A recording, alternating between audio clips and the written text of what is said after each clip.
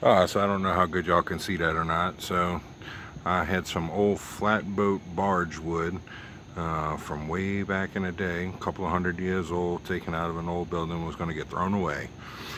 I've been thinking for a while now what I was going to repurpose it into, and tonight I decided to actually carve out my first dugout canoe.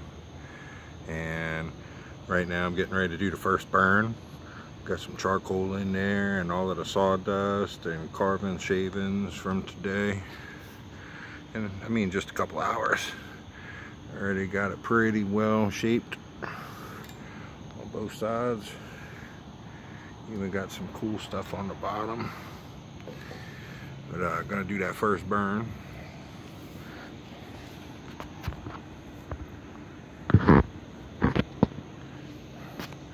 I figured I'd invite y'all in on it because I'm ready.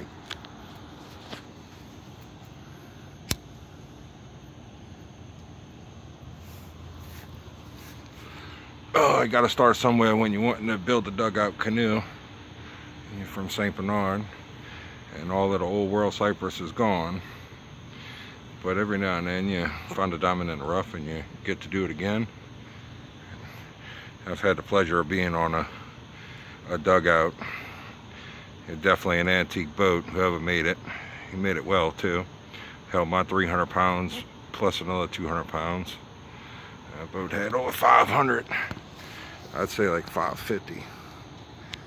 But got my little handy dandy extinguisher. If the wood starts getting out of control where I don't want it to burn. Oh, that's warm. First dugout though.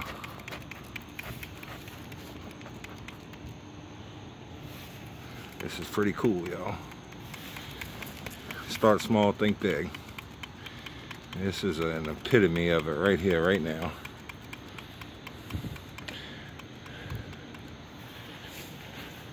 The moments in time, the mountains you climb, like wind blows through a wind chime.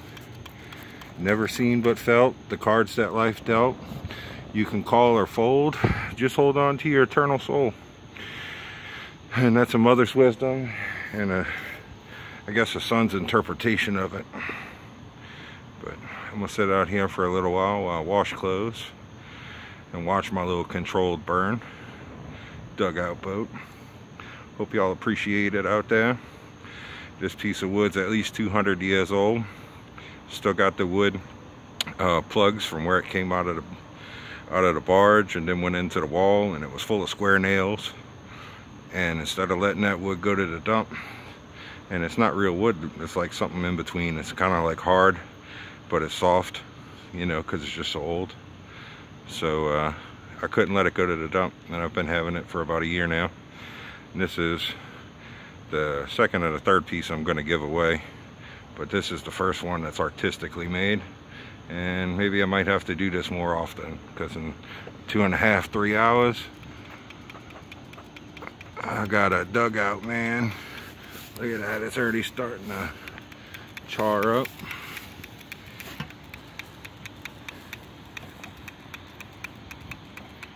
Try not to extinguish it, just get what I don't want to burn.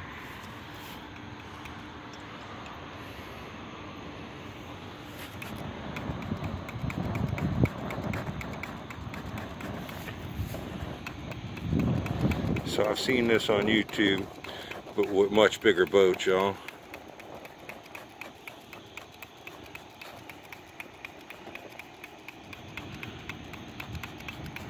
Tell me what you think. I got pictures of all of it from the beginning to its current situation. And I'll take y'all along on the journey tonight, because it's got to get done kind of quick like. But we'll see. Love y'all.